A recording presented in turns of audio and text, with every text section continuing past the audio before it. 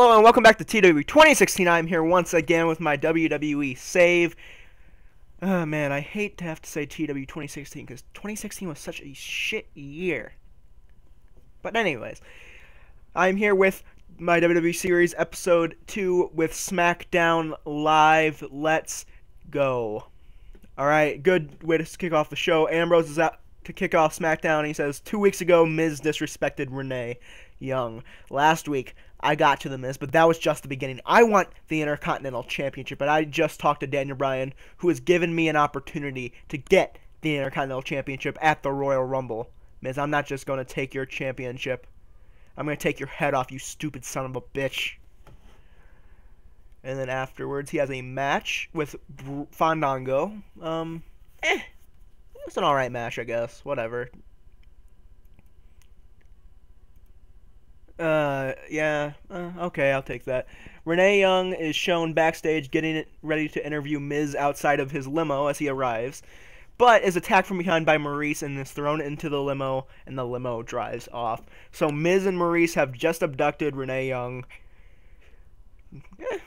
And I imagine it cuts back to Ambrose, who is just living and running to the back.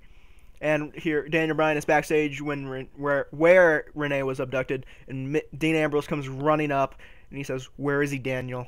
And Daniel says, "I don't know, but I'd try at his hotel. Come to my office, and I'll get you his room number from Shane." And Ambrose says, "No time. Text me the damn room number. I'm gonna go get her back and get his head." So Ambrose was pissed off, as he should be in that scenario. All right, here we go. Natalya and Nikki Bella attack each other, more like Nikki attacks Natty and Natty's running away. I did what I said I was going to do last time, and I upped the women's popularity a little bit to make these segments more realistic in terms of the match rating. Alright. Dolph Ziggler versus Tyler Breeze. Both members of Breeze Dango had a match, and both had a B- match, and both were carried by their opponent. But I just felt like I had to get Dolph a win here. Give Dolph a win over Tyler Breeze. Good, decent match. After the match, Baron Corbin attacks Dolph Ziggler constantly, and while he's attacking him, Baron Corbin is yelling at him, "You cost me the championship, you cost me the championship, you cost me the championship," in regards to last week whenever he had the world title match with AJ. An E+ match. Okay, probably made it for too long. This match probably should not have been that long, to be fair. But Baron Corbin beats Mojo Rawley with the end of days. And okay, here we go. Dean Ambrose is in a hotel, and he gets to the Miz's room, busts the door down, just kicks it down. Ambrose is fuming, he's pissed, but he only finds a picture of Renee Young tied up in a chair in Dean Ambrose's locker room back at the arena, to which he screams out in just anger and frustration, and he runs out of the hotel room, just bolts. He books it out of the hotel room to come back to the arena. Alright, a video shown from Becky Lynch versus Alexa Bliss from last week, and it's announced that Becky Lynch will get a shot at the Royal Rumble for the Women's Championship, so let's actually book that real fast here. Alexa Bliss and Becky Lynch. I also forgot to book the women's match from Raw, so I might as well do that here as well, which will be Charlotte and Bayley. Alright. Okay. And then Becky Lynch has a C+ match with Carmella. Good job, guys. Becky got a C+ performance. Carmella got a D. Okay. Yeah, I'd say that's about right. Anyway, good job, Becky. Carry that match to a C+.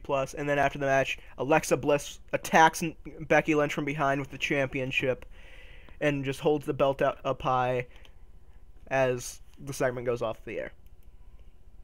Alright, American Alpha defeat the Vaudevillains in a 4-minute and 21-second match. And after that, the Wyatt family comes in and attacks American Alpha. I forgot to do this, but throughout the night there should have been like hype videos promoting John Cena's in-ring return in the main event. I just remembered I forgot to do that. Anyway, Randy Orton's performance was fantastic. Okay. And here we go. Ambrose is back at the arena. It basically shows him driving in, gets out of the car, and just starts running. Just like he's Usain Bolt, runs all the way to his locker room. Cameraman's struggling to follow him. He gets in there. He sees Renee. He takes the tape off of her mouth, and she says, "It's a trap."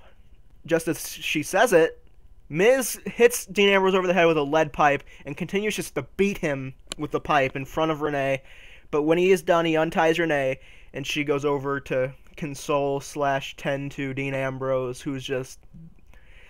I imagine the first shot knocked him out, right? And then Miz just keeps hitting, let's say... He works over his leg. He just hits Ambrose's leg over and over again with the pipe. And then Renee Young goes over to tend to him, and, you know, Ambrose is, like, barely conscious. Yeah. And... have we had a match on SmackDown that got better than a B-? I don't think so. Anyway, great wrestling, good heat. John Cena defeats Luke Harper with an attitude adjustment. And after the match, here we go. AJ Styles gets in the ring. John Cena, they're face to face. They look like they're gonna brawl, but then the locker room comes out to break it up. I imagine Apollo Crews, Dolph Ziggler, and Jack Swagger pull Cena off. These three pull AJ back. And the show got a B. Not as good as the Raw. Not as good as Raw, but solid B. Solid B. Yeah. I'm liking where I'm going with this whole Dean Ambrose Miz feud. I think that's probably the best feud on SmackDown right now. I would imagine. Yeah, I think it is. I can't... Yeah, they got the highest segment, because Ambrose got an A in the opening promo, and then they got a B+ in the last one. The last segment they did. AJ and Cena should have a B, though, because their segment was a B. Come on, load. I want to see where every storyline's heat is. Alex Stream, don't know who you are. Come on. Yes. Here we go. Okay, okay, he's retiring. Tyler Breeze's money. Strap a rocket to the kid. John. I've done that before in another TEW game. Okay, B-. D+, B+, okay. Yeah, SmackDown's best feud is Miz and Ambrose, which, I mean, I feel like Cena and AJ. Oh, they had their face-off was a B+. Why aren't they a B? Why isn't their heat a B? How many? They had 4 segments on the show. Miz and Ambrose. Anyway, thanks so much for watching. If you like this video, leave a like, leave a comment, subscribe. Thanks so much again. I will see you guys next time.